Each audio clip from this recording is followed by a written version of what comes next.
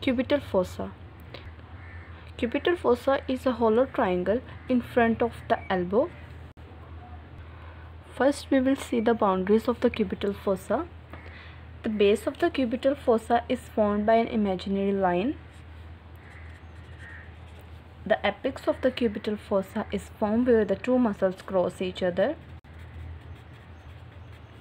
The lateral boundary of the cubitl fossa is formed by the medial border of brachioradialis muscle, and the medial border of cubitl fossa is formed by the pronator teres lateral border of pronator teres muscle.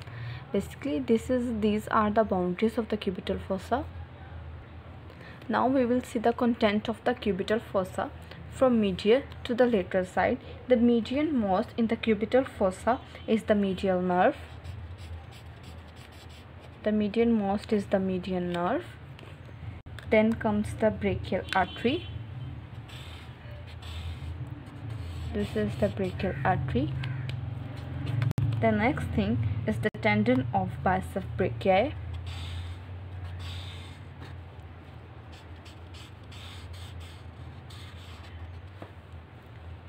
The lateralmost in the cubitl fossa is the radial nerve.